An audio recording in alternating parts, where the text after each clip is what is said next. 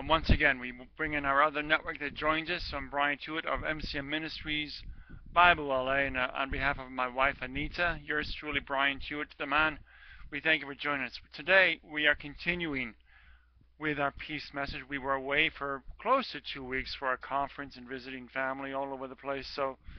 But we come into a vital part where as we are speaking of today,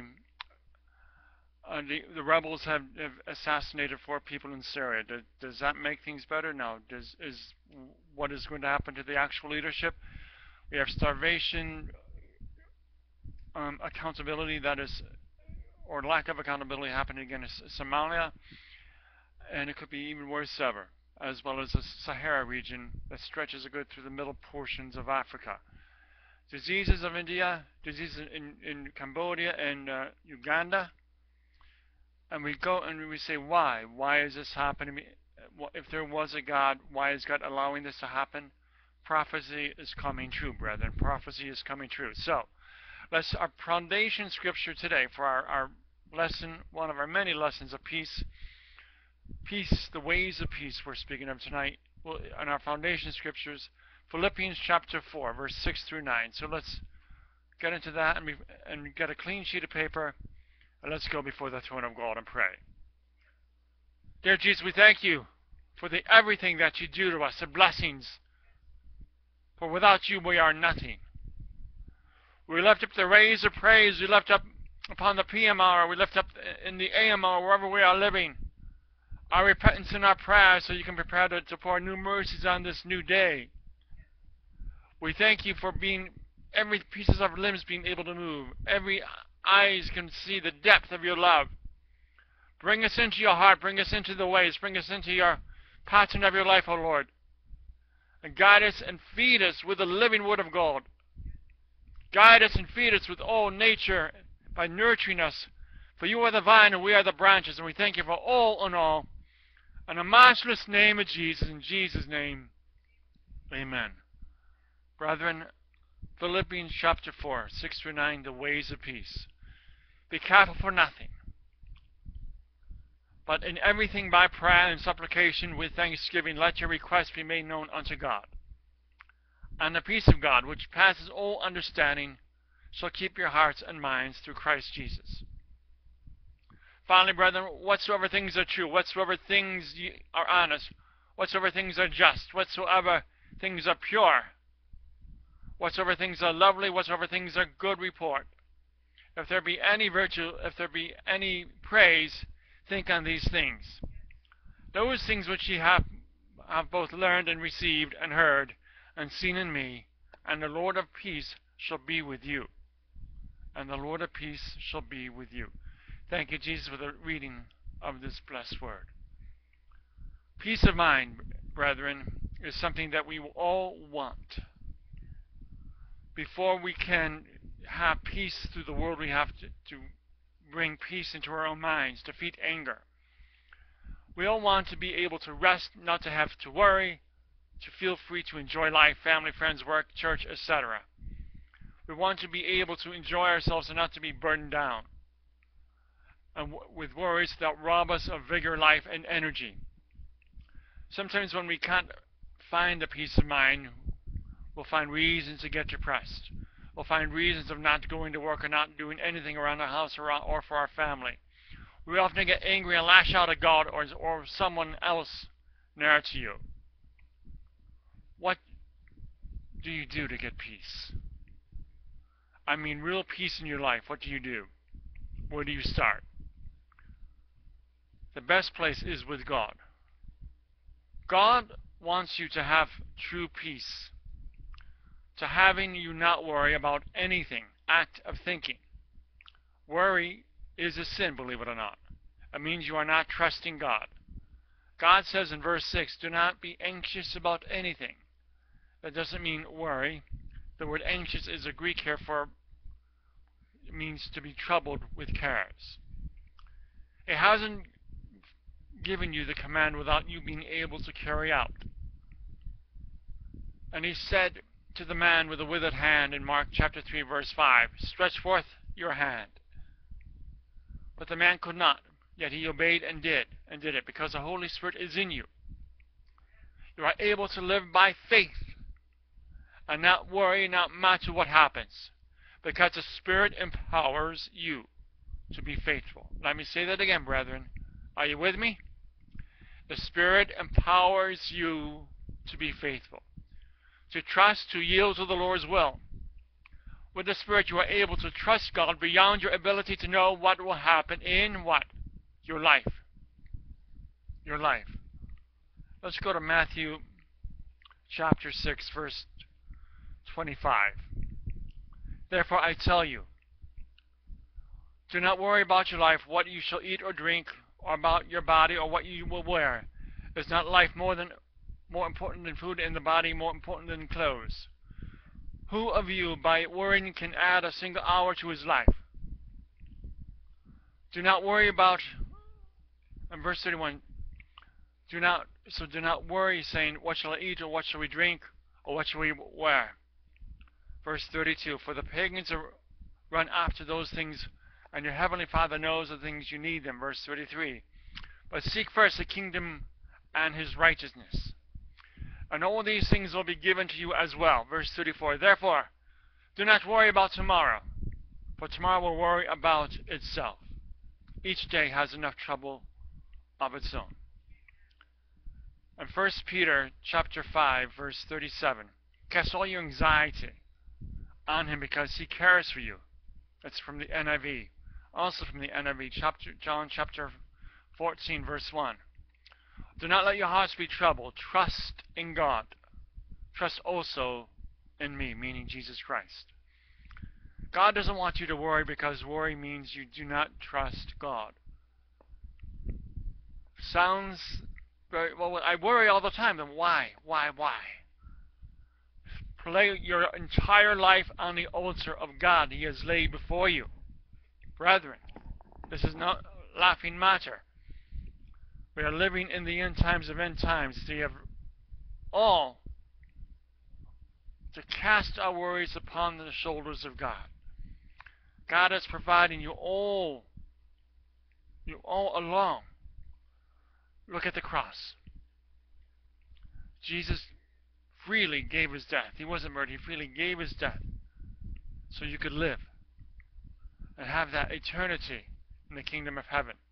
That is the kingdom and the power and the glory forever and ever. That is your goal. Matthew 6:13. Ask, seek, and knock, from Matthew 7:7. You have not because you ask not. So why aren't we asking? But in everything by prayer and supplication, with thanksgiving, let your requests be made known to God. All things in your life are of concern to God. The big and the small, where to move, who to marry, what job to get, even your hobbies, leisure times. The peace that God gives you will guard your minds. The peace that God gives you will strengthen you. Because of the cross, you have access to the throne of God, which is why it says, with thanksgiving, because of the cross, the proof of God's faithfulness. In the presence of God, there is peace. So let us move into the presence of God as we pray ceaselessly. In Romans chapter 15, verse 13, may the God of hope fill you with all joy and peace as you trust in him, that you may overflow with hope by the power of the Holy Spirit. Psalm 16, verse 11. You have made known to me the path of life. You will fill me with joy in your presence, with eternal pleasures of your right hand. Practice the presence of God. How do we practice the presence of God? Pray. In prayer you are transformed. Trust me, brethren, in your prayer you are transformed. By praying you will in turn what to think of all holy purposes, all holy things. That is why we come to our next point. God wants you to have a true peace by meditating on what is holy, of the act of thinking. Your mind have been set free from slavery to sin. Romans 8, verse 6. The mind of sin is death, but the mind controlled by the Spirit is life and peace. God wants you to fill your heart with what is good. Philippians chapter 4, verse 8, whatever is true, honorable, right, pure, lovely, or good repute, excellent, worthy of praise, let your mind dwell on these things. God wants you to think, to meditate on truth, purity, and excellence. On excellence, brethren, excellence. God wants you to understand the excellency that you are living, abiding in the royalty of God's family. Psalms 119, verse 78, I will meditate on your precepts. The precepts of God, the Word of God is truth, purity, and excellence. You are a champion. You have the victory. Fight the fight of good faith. God will take care of your enemies, those that persecute you, those that betrayed you, have denied you. Meditate on the Word of God so that you might be transformed by the renewing of your mind. Philippians chapter 4, verse 6, don't be anxious for anything. Pray to Him for anything. Brethren, we come into this time frame. We come into this dwelling place to bring the peacefulness, to bring the loving truth, to bring God's family of confessions, God's family of love, guiding us, protecting us,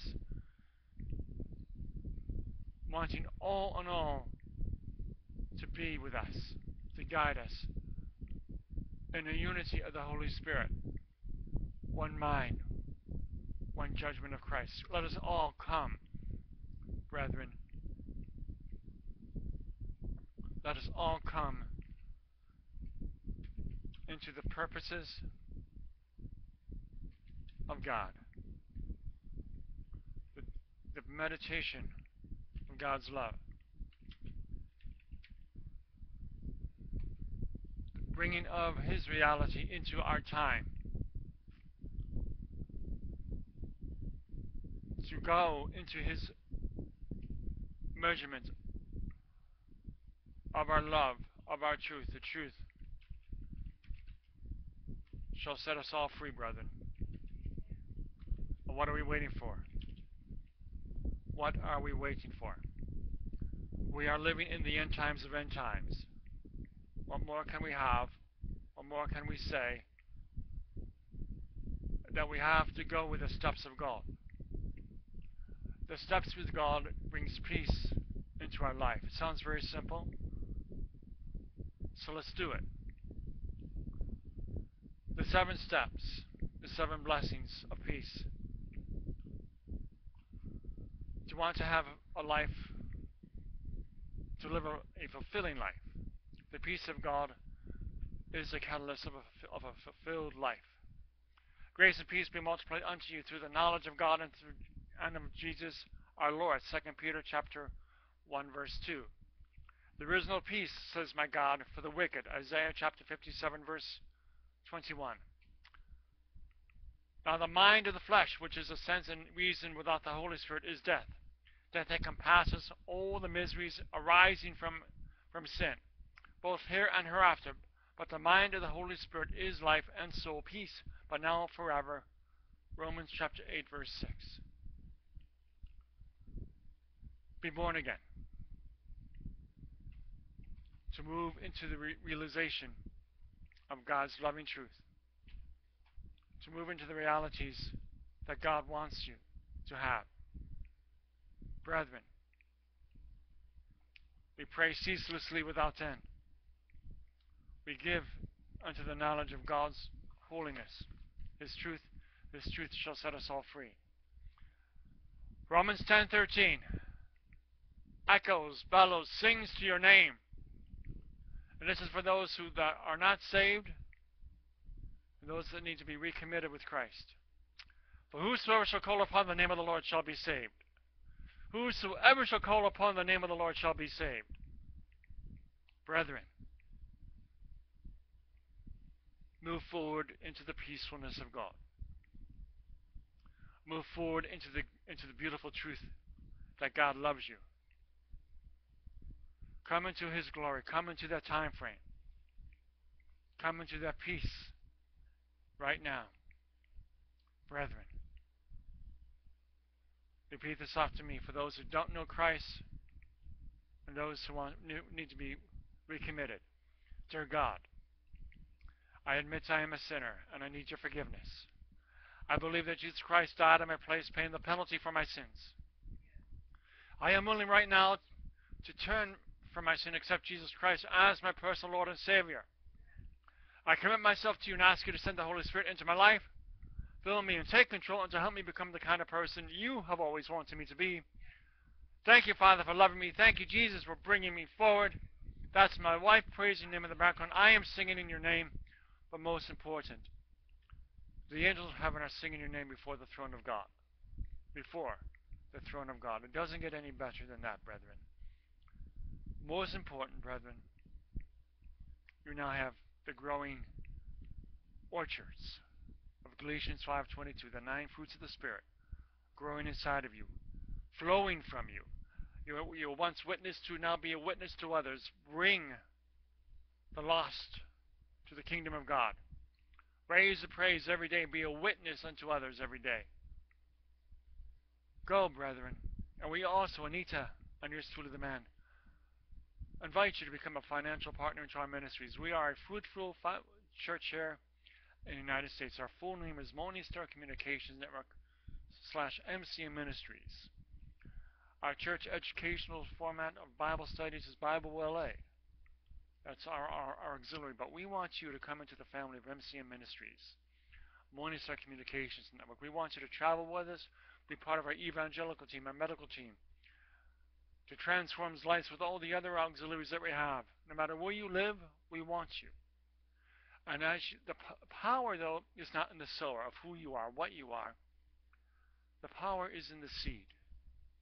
As you plant your seed into this ministry, the windows of heaven will open up above you and for you, that you'll have no room to place the blessings from you. We invite you to join us with these broadcasts. We've been away for 2 weeks with our family and crusades in other parts of the United States. We want you to be our partner. Again, you can go to our website, click on the donation link if you don't want to go there. Please go into a contact link, send us your check to our contact address right there. We love you in the name of the Lord, and we shall change, and you shall change the world together as a change maker and peacemaker, but in the name of Jesus Christ. Brethren, we are here to stand on your justified position. When you gave your life to Jesus, you were justified by faith. You were acquitted, declared righteous, and given a right standing with God through faith. As a member of God's family, it is your inheritance to what? Enjoy the peace of the Lord. You need to stand in this exalted position in Christ and take possession of what belongs to you by faith. Be spiritually minded. The spiritual mind is life and peace, both now and forever. But the mind of the flesh goes along with its misery associated with sin, including lack of peace and ultimately death. Therefore, to live a fulfilling life, you need to mind the things and expressions of God. Increase your knowledge of God by getting into the word of the Lord. Now, if you're, let's say, 30 and above, or 20 or above, and you spent your early years of childhood having your mom discipline you with your Bible, but you claim you still know the Bible, but you've been away from church for 15, 16, 20 years, you must still increase your knowledge of the Lord. Why? Because it's a different world than 20 or 30 years ago. You're going to be reading the scriptures that your mom taught you a lot different when you were 8 versus now when you're 28 or 38. You now see it in a different depth as a man versus a child. As I just said in our last service, mankind versus mankind, before we went on a 2-week hiatus. We must first defeat anger with our own minds and have the victory that, and understand and grasp the victory that God has always given us, and to move into by being anxious for nothing. Anxiety is a sign that you are lacking the peace of God, that you don't absolutely trust God. When you are anxious, you push God away from you, and you can't have a fulfilled life without God. Anxiety-free life allows God to flood the peace of the Lord within you. Be grounded in God's love. A life rooted in the love of God is a life full of God. God's love within you assures you the richest measure of God's presence, which includes His peace. Get into a Bible-believing faith church, fellowship with the saints, midweek Bible studies, Sunday services, small group Bible studies. These broadcasts that we come to you 7 days a week. Brethren, we love you. We need you. Be a worker of good deeds. Be a doer of good works in one of these steps to increase the peace of God. There is no peace for workers of wickedness. Peace of God, of what you sow, you will reap. The wicked cannot sow evil and reap peace. Therefore, for you to enjoy the peace of God and live a fulfilling life, you need to constantly be a worker of good deeds. In conclusion, you cannot live a fulfilled life without the peace of God. Everlasting peace is from God. The world is incapable of offering it. When you follow the above 7 steps to increase the peace of the Lord, you will surely enjoy the peace that money cannot buy. Start today and experience tremendous change in your life. Brethren, we need to have that change. We need to have that truth coming to us. We need to bring the bountiful steps to increase everything in the name of Jesus Christ. Brethren, we love you. We come before you to change your life in love and the liberty of the Holy Spirit. We're giving you the Word of God. We're not giving you a showcase of great theatrics. We're giving you the living Word of God. Be changed. Be as a change maker in the world through the living Word of God. Come into us, brethren. Feel the love of the truth coming to you. And as you take this good measurement, understand that God is bringing change to you right now. God is bringing you that ever-increasing life to you right now. God wants you to have true peace by putting you into practice what you have learned, the act of doing, backing our faith with works. He wants you to trust Him for everything, to pray to Him for anything. Meditate on what is holy. Meditate on what is holy. God wants you to have true peace. Romans chapter 8, verse 6, the mind of a sinful man is death, but the mind controlled by the Spirit is life and peace. That's the NIV translation of Romans chapter 8, verse 6. Brethren, God wants you to have true peace by putting into practice what you have learned. Again, hearing is receiving, but is hearing done. My wife and I will repeat the same scriptures. But it is our duty that God created every one of us on this earth for God not to destroy. So we give you choices. The good, the bad, and the ugly. We make you uncomfortable by sharing the honest love of God. And our calling is not so much to be easily explained as a resume from the ways of man. It is a calling by God that is very difficult to explain, because it's a gift from God. Brethren, this is all for you. This is all for your change. This is all for your love. When we speak of war, when we speak of peace, the enemy speaks of war.